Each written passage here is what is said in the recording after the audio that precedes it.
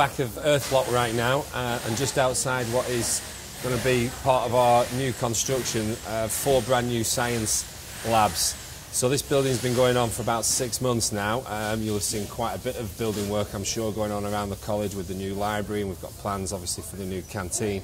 But this is the major thing that's happening right now. I'm sure that as you drive into college and you go down the road, you'll have seen this big, what is essentially a Rubik cube on the back of Earth Block, and some of you may have been wondering what it is. So now you know. It's going to be an extension to our science facilities. The building work, as you can see, is pretty much complete.